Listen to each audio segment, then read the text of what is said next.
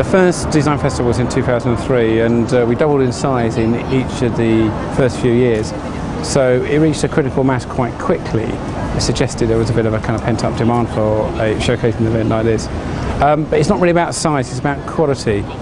And what we want to try and ensure that we showcase the best of design in London to a global audience. Here we are here with David Chipperfield's wonderful installation, which is about expression of a couple of materials.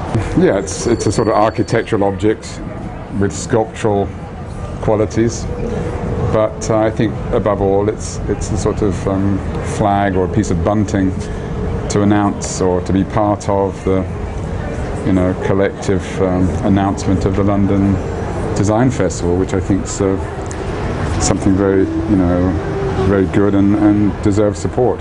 Well, the evolution has happened, or the revolution has happened since we started, is that there were perhaps 5 events doing design showcases in 2003. There's now 85.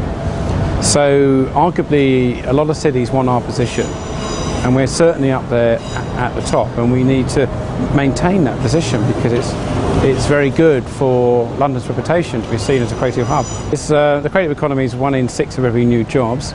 The design sector is an important part of that creative economy, employing many tens of thousands of people and making billions of pounds for the capital's economy. The standard of individual architectural buildings is much higher now than it has been for a long, long time. I think we saw a very low period in the sort of 70s and 80s. And I think the architecture of the last 15 years, piece by piece, the quality is much better. Because I think London is a very lively city. It's quite extraordinary how lively it is, and I'm sure architecture has played part of, it's been part of the story. It's very encouraging to see how London in the last 20 years has gone from a design backwater where people were not really interested in modern design, and where there were so few designers. The people like Ron Arad and Tom Dixon, people like that, were real cavalier figures struggling in a wilderness.